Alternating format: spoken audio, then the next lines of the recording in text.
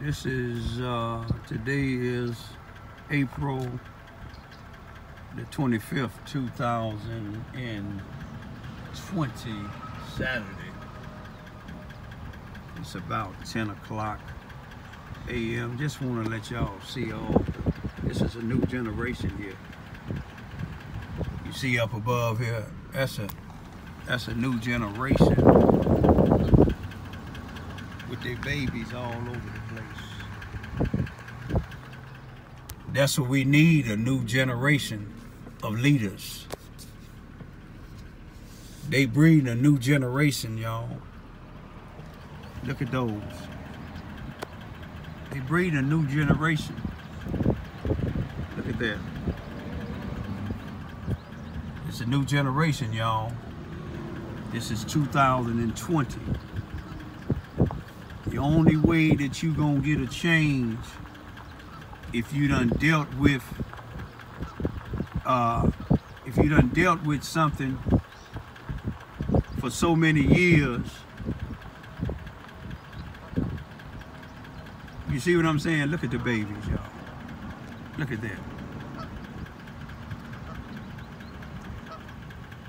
That's a beautiful sight. That's what parents normally do. Parents normally take care of their babies. People have a problem with me taking care of mine.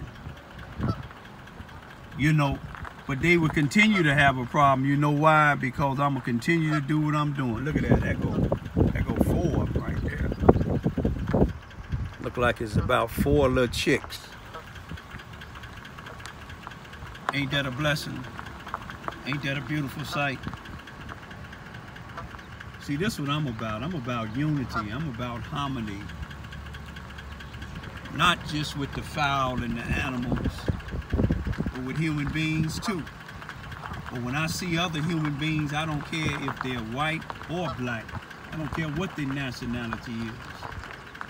Over in China, I don't appreciate the way that they're doing blacks over there in China and some of these other places because of the coronavirus. It's always, and this is not to all people. If it ain't you, then the shoe don't fit, don't wear it. But when something negative happened, they always want to put it on blacks.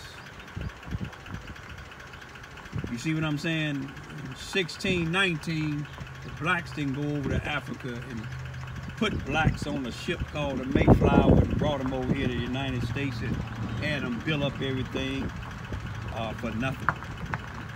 Let me leave that alone. 1492, blacks didn't come over here on ships. You see what I'm saying? Like Christopher Columbus did, floating on these waters. Came over here and killed up the natives, raped and killed them. Some of y'all still celebrate that. When I talk about that, it's a problem. But if I get arrested, you see what I'm saying? Like I did, falsely got arrested for what this NAACP president was coming by my house telling children I raped children, I videoed them. You know what they did? They brought up when I was arrested 40-some years ago. But I can't bring up what they doing to me. Let me tell y'all, I'm gonna keep on revealing what I have to reveal until God tell me that it's enough. Peace, be still.